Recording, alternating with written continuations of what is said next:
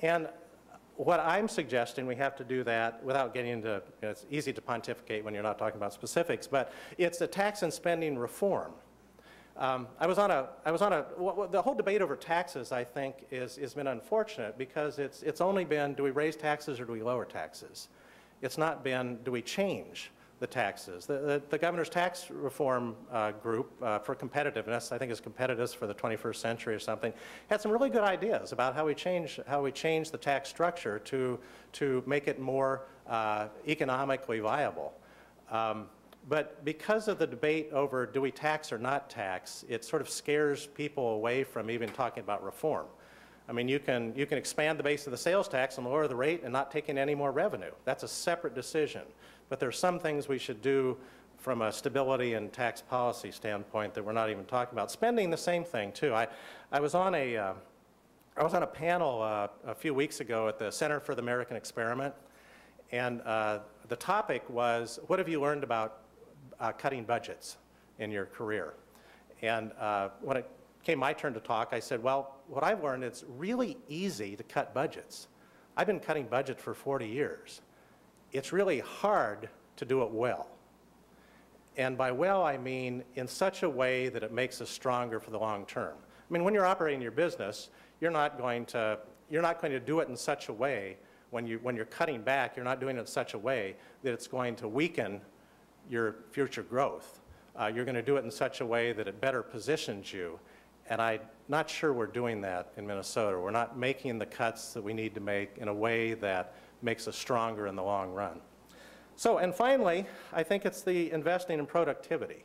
And I say this because one of the messages that Stinson and Gillespie have is that the growth we have in the future, the economic growth we have in the future, won't be as robust for one reason. One of the main reasons is that we don't have as many workers in the workforce.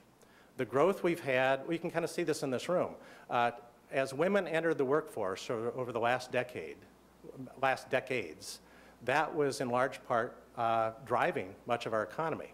We now have 2-worker families. That's not going to happen again. Well, I guess we could go to 3-worker families if we redefine the definition of marriage. No, I'm saying, I'm not going to go there. I got to bet. Oh, and this is on tape too, I think. So that's what. But I think the key is we have to invest in productivity. So there's different ways to increase economic growth, and that's investments in productivity.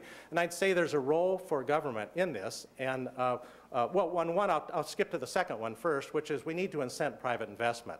One thing the legislature and the governor did this year, which was a very long needed thing, was to pass the angel investment credit. I mean, that was good for them. It's that sorts of things that we need to do to incent private investment in productivity and more. I think on the government side, I think the government needs to invest in things that help improve our competitiveness, our economic competitiveness in Minnesota. And interestingly, has anybody in here read the state constitution? Anybody? Oh, surprising number. Good, good. You know, I asked this I was talking to a group of League of Women voters not too long ago, and I asked that question. Everybody raised their hand. In fact, one lady said, I have a copy right here. But what it says is that there are 2 main services, government services, that are focused. Now, we do a lot of things. There's other stuff in there, too. But the 2 main government services that are in the state constitution, does anybody know what those are? Education. And transportation, yeah, it's roads and education. Now we do other things too. I mean, it's not to say that's what, but those are the things I would argue have the most to do with our competitive position in Minnesota. It's not only the transportation, because we're not close to markets here. We need the transportation infrastructure to remain competitive. And probably the single most thing that gives us our edge in now the global economy is our education. We've always had a very well-educated and entrepreneurial workforce. And that's, I think, logically then and arguably where we should be focusing our efforts. Not to say that we should just keep funding everything as they are today. I mean, both of those areas, and I think particularly education, needs a serious look at what type of reforms do we need in that area? And actually this race to the top, I think, was kind of one of those kicks to say, we need to look at this. I mean, whether we get that money or not, I think it's at least opened the debate that we need to do things better. So I want to leave you with one, and this is my kind of call to arms for everyone, and I think it's not just kind of what do we need to do in government, but if you remember anything of what I talked about today, if you could remember this image, I'd ask you to. And the image is we need to plant more trees. The best time to plant a tree was 10 years ago. The second best time to plant a tree is today. And that's the long-term focus that I think we've lost in a lot of our lives. Individually, I think, as well as in our various systems that we deal with, is that we need to think long-term. Are the decisions we're making today going to put us in a better position or a weaker position in the long run? So thank you for listening. I'd be glad to take some questions if you'd like. Great, thank you. I want to start out with asking one quick question that you could provide, and then we'll open that up. So think about your questions. I'm buying time right now. I think they will finish on time, and I don't think, oh no, that was the other question. No, I'm done. No, the question I have is kind of a technical one, but so if the legislature ratifies the unallotments, which if we're going to get, right that's, yeah, the right one is yours. Yeah, you're good. So, which and I will say, I think they're going to get done by Sunday at midnight, I do. So if they ratify any of the unallotments, what does that do to the 5.4 or 5.8 billion next biennium? Does that lower that by ratifying those unallotments? I can't give you a good answer because what it depends on is if the cuts are permanent, then that would reduce the future. And there's usually a combination. Some cuts are one-time, some are permanent.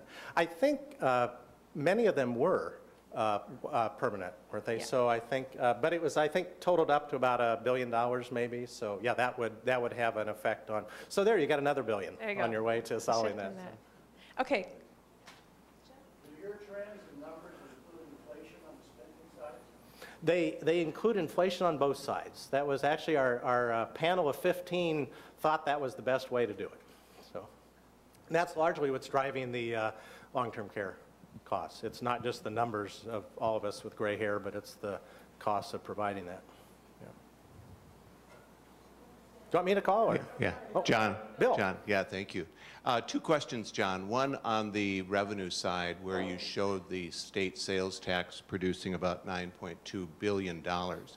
Was that inclusive of the county level taxes that flow in terms of purchasing and so forth? That's number one. The answer is no. That's just the state collections. And that would be an interesting number because the purchasing decisions that a lot of consumers are making now in Hennepin County are, quite frankly, somewhat related to that particular sales tax, because if you buy a car in another county, it's less than it is if you buy it in Hennepin County. Interestingly, the counties had a proposal this year that didn't go very far, but it's kind of an interesting proposal. They say, stop funding us, state, but give us a sales tax.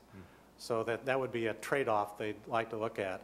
Obviously, a lot of distributional issues when you do that. Like, I'd love to have a city sales tax because we have Ridgedale, but you know, it makes no sense from a policy standpoint to do that because we're a metro area. I mean, we wouldn't make sense just as an isolated city. We're part of the whole metro area. Mm-hmm. And then to your question of the new normal that you talked about, that a colleague gave you as an idea of looking at new things, why then should we not tax Indian gambling in the state of Minnesota? I assume that's a rhetorical question. I'll leave that to the folks that will vote on something like that. But I've never been a big gambling fan in any way, whether we tax it or support gambling. In fact, I think maybe it's just part of my sort of values system, as I've never thought that government should be in the business of supporting in any way sort of the gambling practices, but I'm sorry. I think it's something, I don't believe it should be outlawed. I mean, I think that's something that certainly is part of our culture, but I'm not sure that we should be looking at raising money for things as fundamental as schools